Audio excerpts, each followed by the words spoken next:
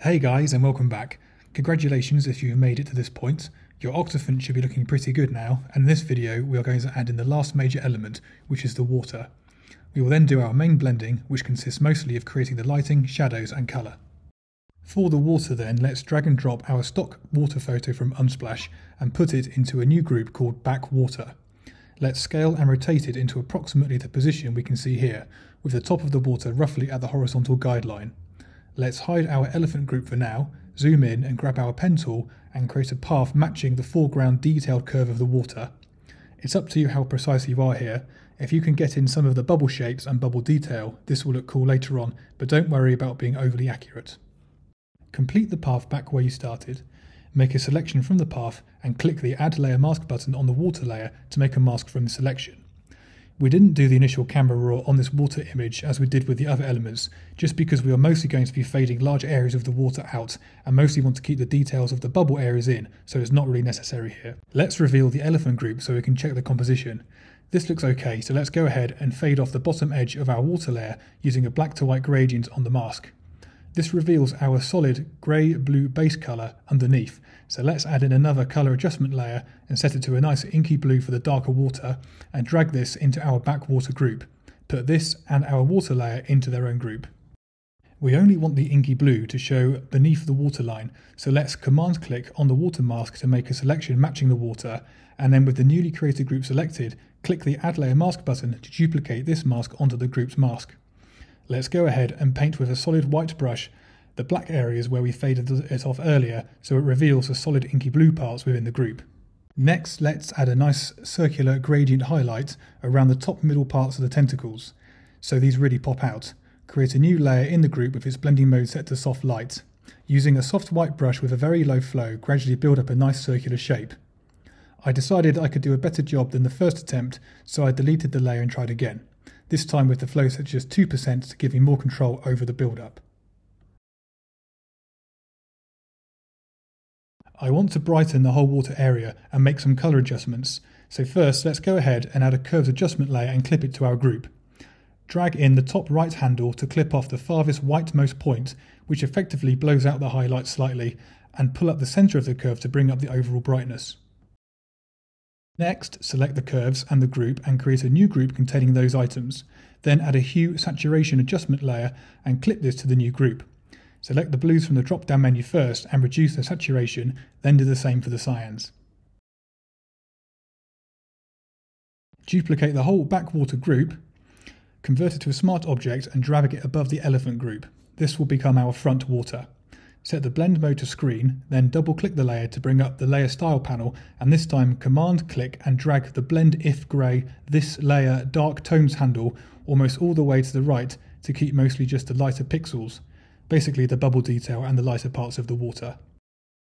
I think I want to boost the glow in the water a bit to make the tentacles pop even further. Let's name our glow layer and duplicate it to create a copy above it. Optionally reduce the opacity or leave it if you like how it looks. Now it's time to add our lighting effects. First, let's go ahead and add an exposure adjustment layer and clip it to our elephant group. Set the exposure value to around -2 and double click the exposure adjustment layer to bring up its layer styles window. We want to bring back in the highlights of the underlying layer, which is the Octophant, so go ahead and command click and drag the blend if grey underlying layer highlight drag button to around 2/3 of the way to the left or whatever you think looks good. Click OK. Now we want to mask out areas of the exposure layer adjustment wherever light rays coming from the main light source, which is basically the gap in the clouds to the left, will touch. Using a soft solid black brush, paint onto the mask where you feel these areas are. I'm starting off with the prominent tentacle breaching the water to the left of the trunk.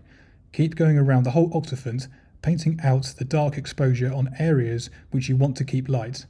Don't worry too much here about trying to be true to life too much. Use your artistic license instead and paint away what you think looks good. Generally around the edges and on prominent bits with lots of detail which you'd like to stand out will look cool.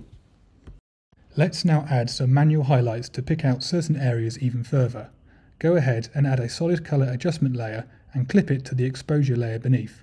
Double click the swatch and select a nice light part of the main light source. It will be pretty much white. Add a solid black mask to this adjustment layer to initially hide it and set its blend mode to overlay.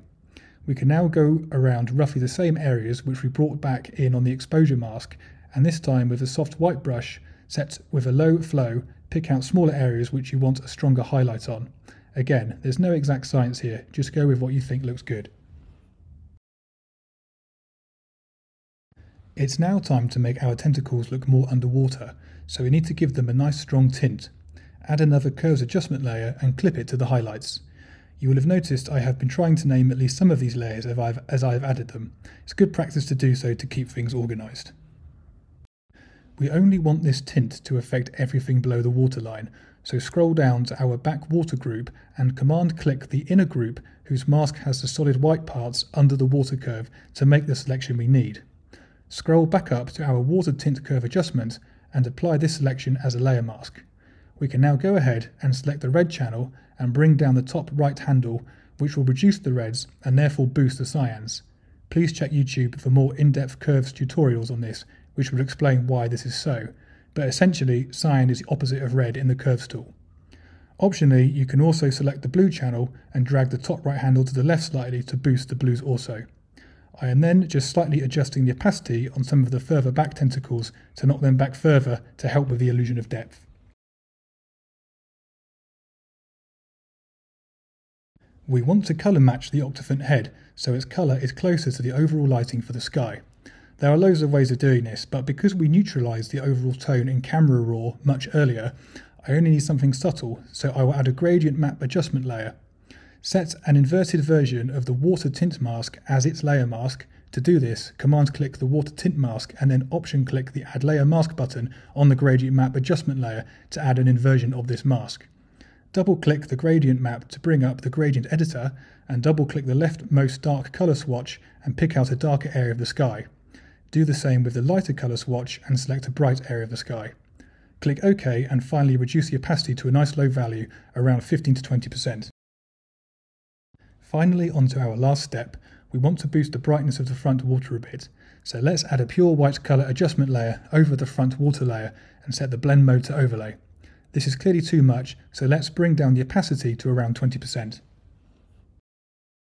This completes this portion of the tutorial, and our artwork is looking another step closer to completion. If you are enjoying this tutorial, please click the like and subscribe buttons and hit the notification bell, as this is the best way to support this channel and help it grow so I can produce more videos like this. See you in the next video where we will add some haze effects and global lighting.